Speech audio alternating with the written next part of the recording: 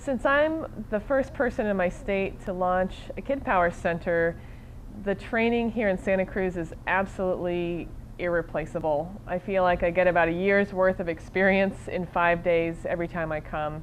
So this is my second time at Kidpower instructor training, and I've also been to Teenpower training.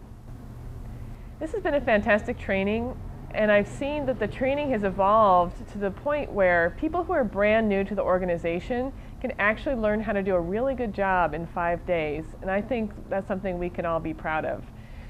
And of course, seeing 6-year-olds use both verbal and physical skills to defend themselves is something I never get tired of seeing, how powerful they really can be.